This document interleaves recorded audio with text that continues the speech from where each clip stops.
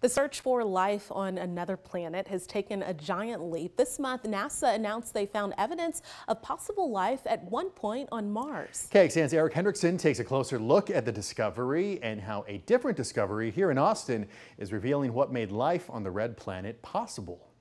It's the closest we've come to finding something like this outside of Earth. Signs of life on Mars. We found the evidence that there is actually organic material in general in these rocks here. While remnants of organic life on a rock might not excite as much as a Martian civilization, for UT Austin scientists like Lucia Bellino, I think to have such a kind of a fundamental question about, was Mars habitable 3 to 4 billion years ago? Was there life there?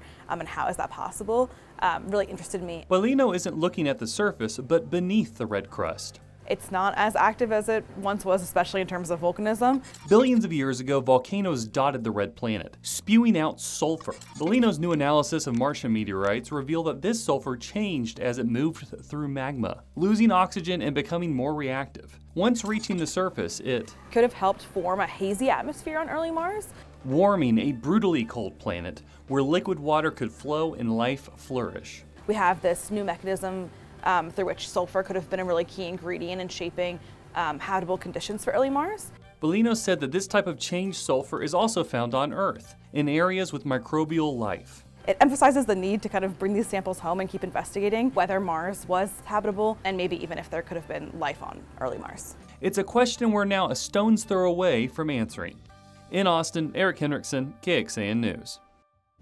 By the way, the average temperature on Mars today is negative 80 degrees Fahrenheit.